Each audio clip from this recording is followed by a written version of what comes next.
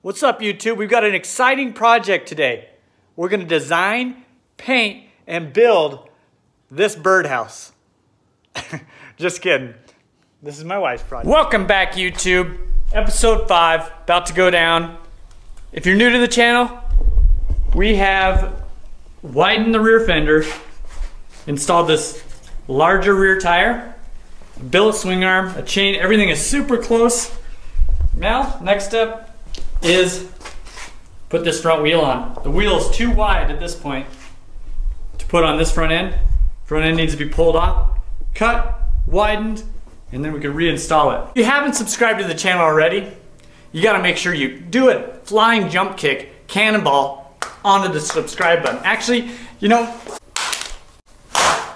well, maybe not damage your phone doing it, but maybe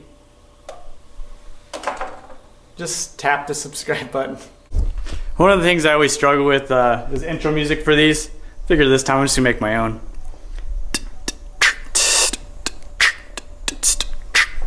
All right, so I'm just gonna start pulling this rack off. I'll get the headlight off.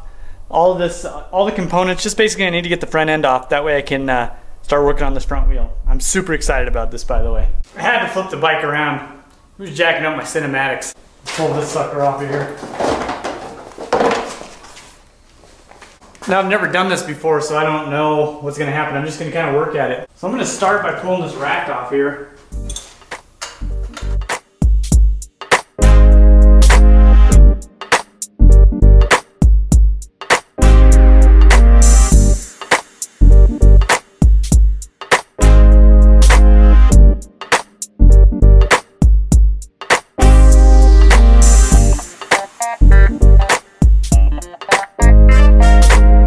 Oh, by the way, I got the smart car taken apart in the motor.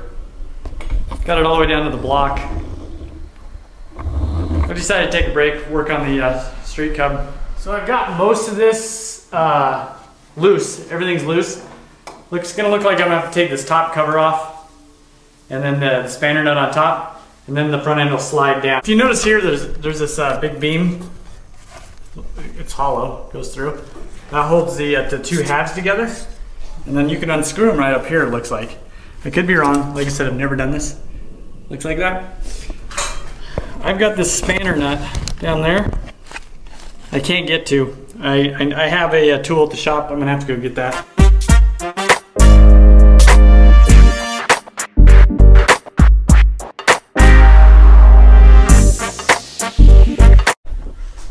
All right, day 2.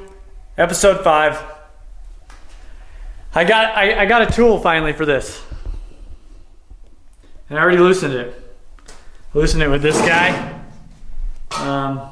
You know, I just came out here briefly to do this, and I actually got it loosened, which I didn't think I was actually gonna, because it's not like the perfect fit socket. I'll show you what it looks like when I unscrew it. I haven't actually unscrewed it all the way. Not ideal. Got the lights set up. Got white pants on, working on out in the garage. Not a good combo, but here we go. So this is the first time I'm unscrewing this, and I'll show you what I did. I looked on Amazon and eBay and everywhere for this tool. I couldn't find it. There. So I had one that was pretty dang close, and to be honest with you, I kind of hammered down on it just to get it off. Which it actually is pretty dang close.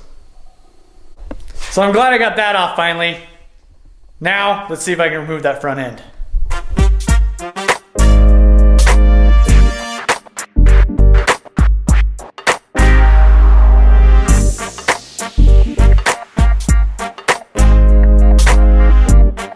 So this thing comes off in like pieces. So you got that piece, and this piece, and then you have this guy that's attached to the handlebars. So I've been doing that, and also there's a screw that holds to the front end there. I'm doing that. All right, so I got that one off, that guy off. Now there's a nut here. Jesus, I'll probably just hit that honestly with a hammer and a screwdriver to get it loose. I'll do that right now. All right, so I tapped it once, pretty light. Now I'm able to unscrew it. Think about this. This thing has probably not been unscrewed since 1982. Unless it's been serviced or something like that. This son of a gun. Touch my white pants. That's why you don't wear white pants working in the garage. I honestly didn't even know I was gonna do this. My bad. I'll get Tia to, wash and scrub it, I think. Damn, I've unthreaded this. There's like 280,000 threads. Here's that. And our race with 14 trillion year old grease. And then see all those bearings? They're gonna fall and go everywhere. That's the old school way of doing things. I wish I had a magnet to grab those. I don't have a magnet here. But now all I need to do is lift the front end up and then it'll slide right out the bottom. These little ball bearings are gonna go everywhere. I know they are. Check this out. I magnified this guy too, the little tool. Hilarious. I still have a few more. Okay. Got him.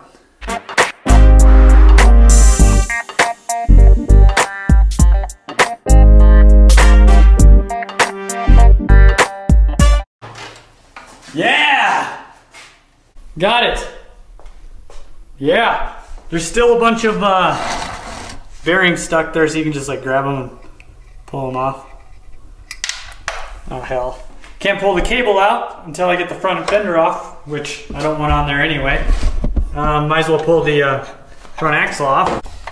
Pull that axle off.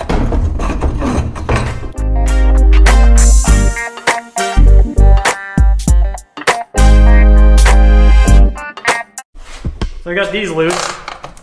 Now I just have that one to take off so I can get this fender off of there.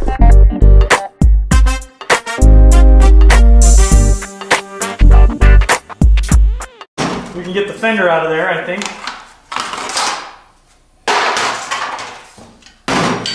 Now we can slide our cable through. Here's the dilemma. This is the whole reason why this front end is off this street cub and this wheel needs to go on this street cub. See how wide this tire is? And see how wide the front end is? That doesn't work. You need to go slightly larger. But you can imagine how sweet this is gonna look once it's done. By the way, again, stock hub. Everything's stock. We'll just have to put some spacers in here so that this works out. What I need to do, you see this piece here that's attached? That needs to be cut. That needs to be cut right there. And then this guy too also needs to be cut. Then I need to add a piece to widen it. I don't even know how much I need to widen. I need to do the measurements. First thing I'll do is cut it down the middle. That way I can put that front wheel in there. Look at this weld job. It's not the greatest. You can see like little like splatter and stuff. That's Honda's job. This is original Honda. And you look back in there. You can see one of the welding rods right there. Pretty classic.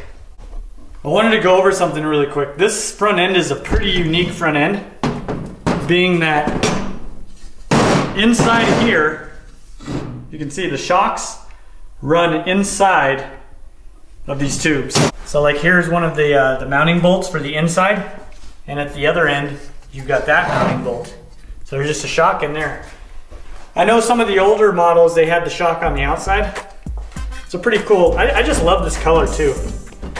Kind of want to be careful with it a little bit. I don't want to scratch it up because I like that kind of crazy retro color with it slightly aged.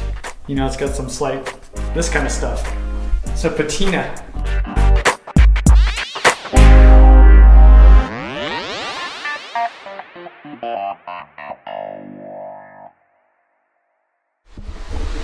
What's up, YouTube? I bought this thing real cheap, already stretched.